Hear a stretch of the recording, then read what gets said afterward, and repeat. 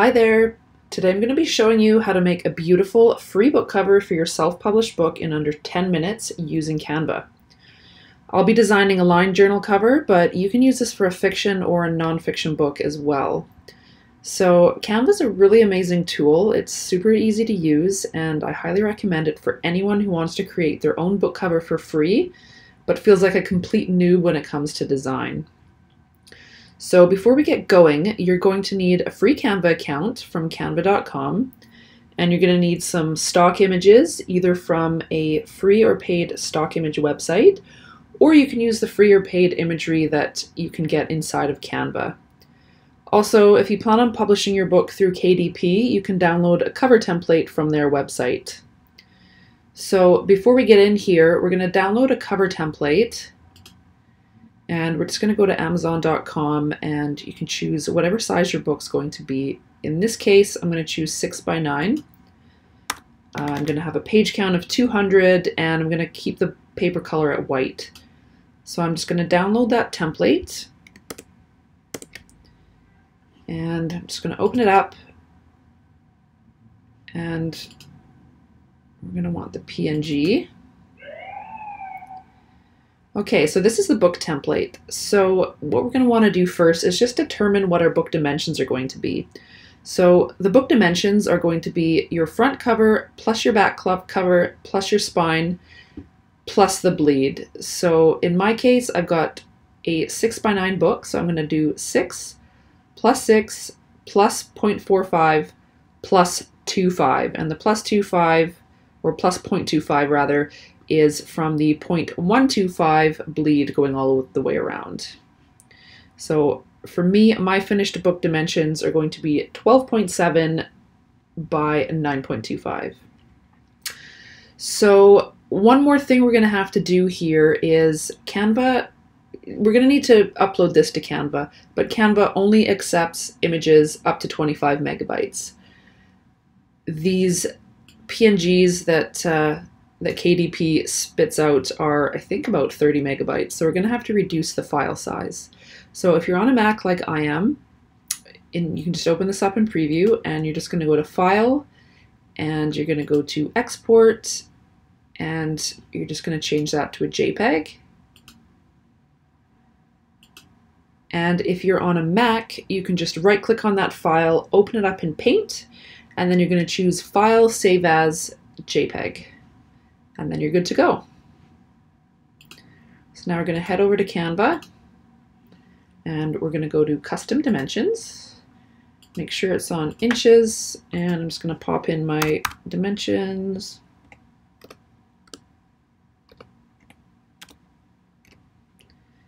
And create new design.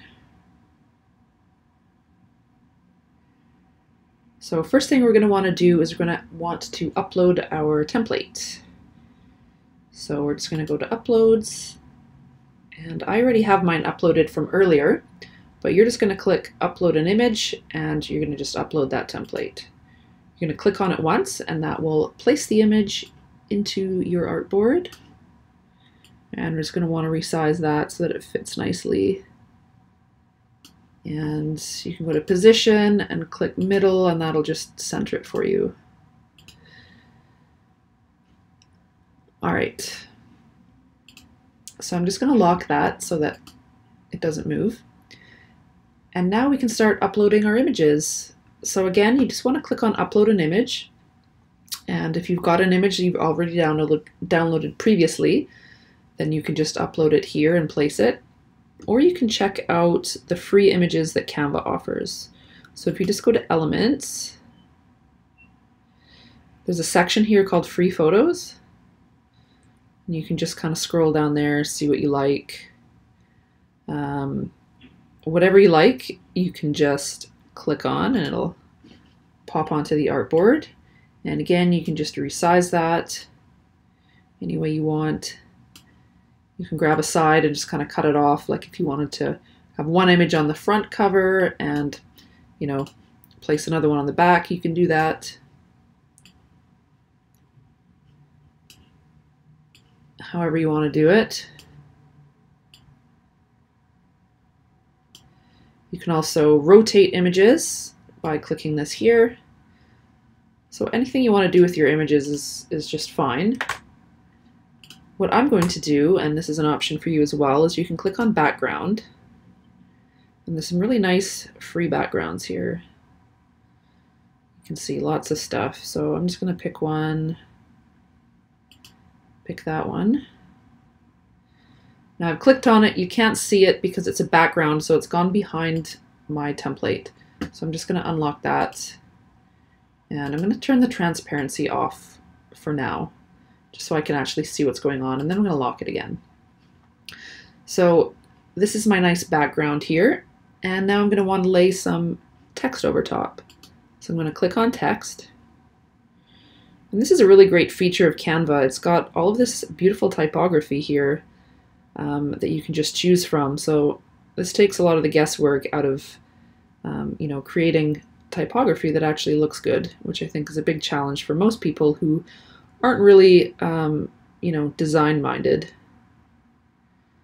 So I'm just going to keep scrolling, see what they've got. All right, let's just pick something here. So obviously we can't see that, so I'm just going to click inside and I'm going to change the color. Just make it white so it stands out. If I wanted to play around with the type, with the font, I can just click that and I can choose anything from this drop-down menu. I'm going to leave it as is for now. And what are we going to call this?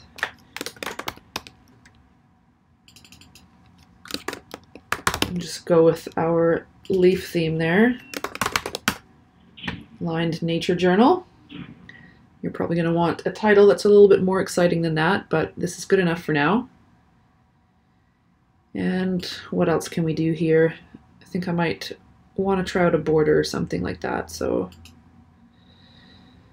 let's see, we've got shapes. And you can see they've got all types of stuff. Photos, grids, shapes, charts, lines, illustrations. But I'm just going to go into shapes. I think I'd like to put a border around my type. So let's just see what they've got. Perfect. And we'll just resize that.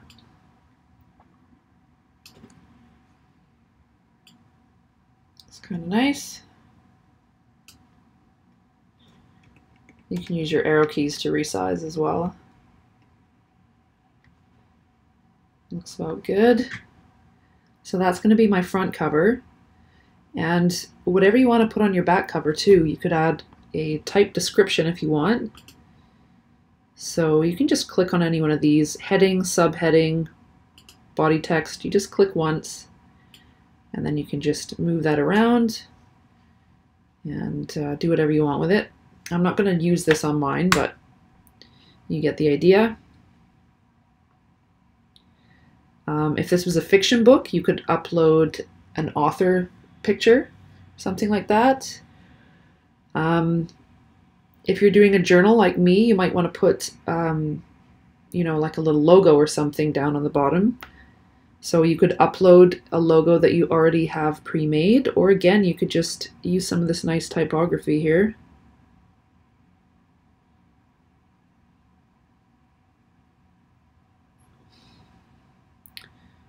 We'll just choose whatever, something like this. Again, we'll just change that to white.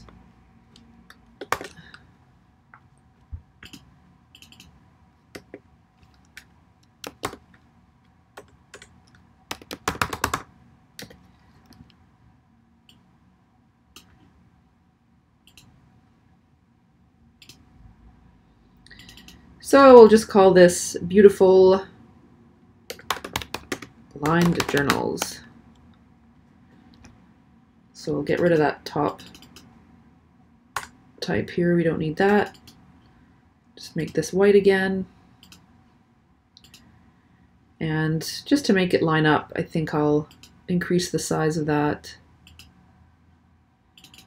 Maybe a bit more.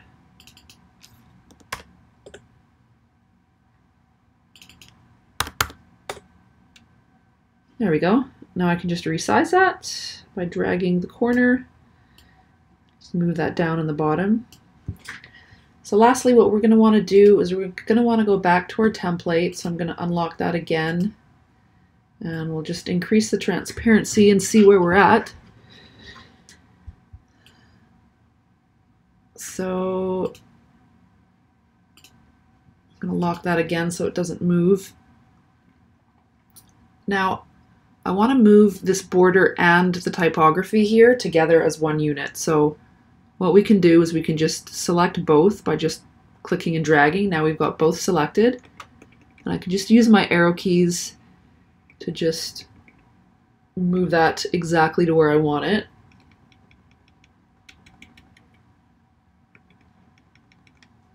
That's great. Take a look at the logo down here. Maybe I want that a little bit smaller. But we can see that's within the safe area. Nothing's covering up the barcode. And the last thing we're going to want to do here is just to get rid of our template. So I'm going to unlock that again. It's already selected, so you can either hit the trash button or just delete. So now our line journal is done. And this is our file name here, so we'll just change that to line journal. Then we're just going to hit publish and download. And it's going to suggest the PNG, but you're going to want a PDF print if you're doing a physical book. So we're just going to click that and download.